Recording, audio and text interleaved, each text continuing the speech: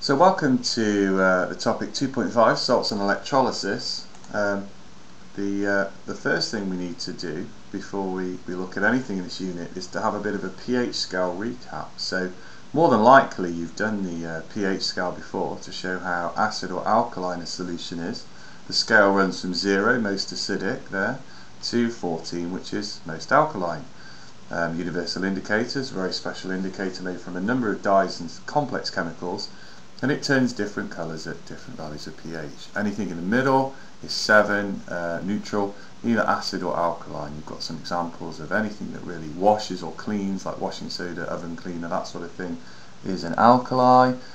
Milk and magnesia soaps, slightly alkaline. They now try and go for pH balanced neutral soaps. Rainwater, slightly acidic, of course, due to acid rain. You have black coffee, and then orange juice, vinegar, lemon juice going to hydrochloric, very acidic. So a simple scale in effect from key stage 3.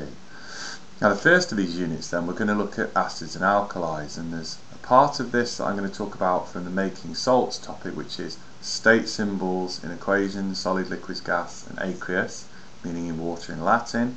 The second part is looking at metal oxides and hydroxide, which we call a base, and soluble hydroxide, which are called alkalis. We're also going to look at the idea of hydrogen ions, H pluses in water, that make solutions that are acidic, and hydroxide ions, or OH minus, in aqueous, in water, make solutions alkaline. pH scale is this measure of acidity or alkalinity of a solution, and candidates should be familiar with the pH scale from 0 to 14 and know that 7 is neutral. We also need to look at the idea of a neutralization reaction, where hydrogen ions react with hydroxide ions to produce water. This reaction can be represented by the simple equation H plus aqueous plus OH minus aqueous combine to form H2O. And of course this version of the equation, the eagle-eyed will realise it's not been balanced, that you would require 2 here, or would you? Let's think. Would you require 2? No, you don't, because actually it is balanced, because actually there's a H plus and there's a H minus, so it is balanced. So we don't need a 2, although there's a 2 here. One comes from this part and one comes from this part.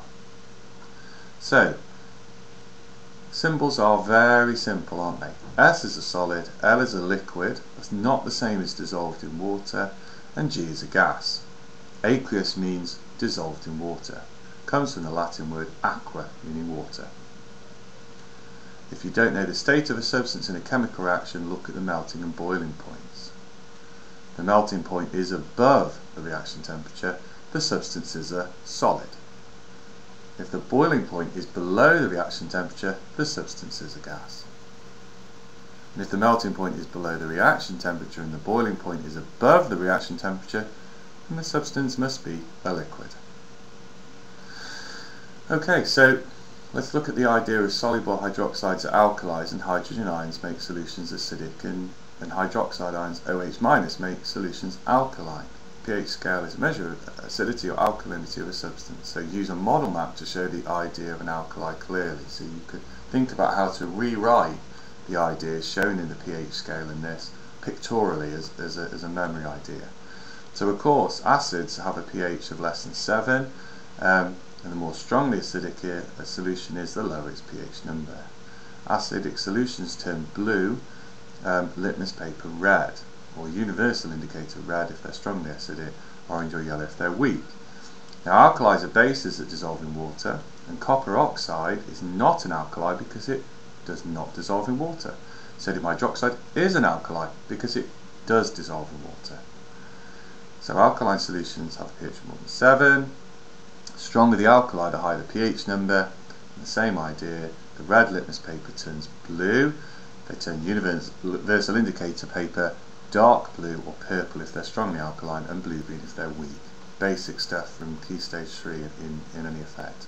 The only difference is this idea of sodium hydroxide being an alkali because it does dissolve in water. So anything any base that dissolves in water is what we call an alkali, but you have something that is a base like copper oxide that doesn't. So there is a bit of a difference. It's almost like a third group.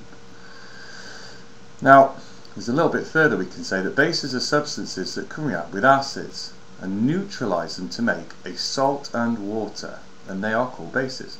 And they're usually metal oxides or metal hydroxides. For example, copper oxide and sodium hydroxide are both bases. And we've already talked about neutral having a pH of 7, and they do not change the colour of the litmus paper, but they turn UI paper green. Water is neutral if it's distilled. Now let's look at neutralization reactions where hydrogen ions react with hydroxide to produce water. The reaction can be represented by that same equation. Okay, so a task: give a simple word equation for how acids and alkalis dissolve in water. That would be basic. And then explain how we know that ammonia is an alkali. That would be a good task to do. So acids dissolve in water. They produce these hydrogen ions, H+. If we look at hydrochloric acid, HCl, aqueous, goes to H+ and Cl-. Alkalis dissolve in water to produce aqueous hydroxide ions, or OH-. For example, let's look at sodium hydroxide. Sodium hydroxide, metal and OH, Na+, OH-. Ammonia is slightly different. This is the equation for an ammonia in solution. NH3, aqueous, plus water goes to NH4 plus OH-. Slightly different. So we need to be also very careful to write OH, capitals, minus, not O, or O like that, minus. Very specific with the chemical symbols. These are 3 to burn into your memory for the exam. So, if we look a bit further then, let's look at what we've got here. So, neutralization is when H+ ions from an acid react with the OH- ions from an alkaline. A neutralization reaction occurs to form water. So the equation would be these two ions added together form water. For example, hydrochloric acid and sodium hydroxide react together to form water and sodium chloride. The acid contains H+ ions and Cl- ions, and the alkali contains sodium+ ions and OH- ions. The H+ ions and OH- ions produce the water, and the Na+ ions and Cl- ions produce the sodium chloride, or NaCl aqueous. So they'll be floating about, but if I boiled off all the water, I'd get a salt at the end of it. We've produced a salt, is the important idea. Now titration can show neutralization, so here we have titration equipment. So an acid-base titration is neutralization performed in the lab in order to determine an unknown concentration of the acid or base. We add acid or water to the burette here and the conical flask, and it drips slowly. So in this case, the moles of acid will equal the moles of the base to obtain a neutral solution.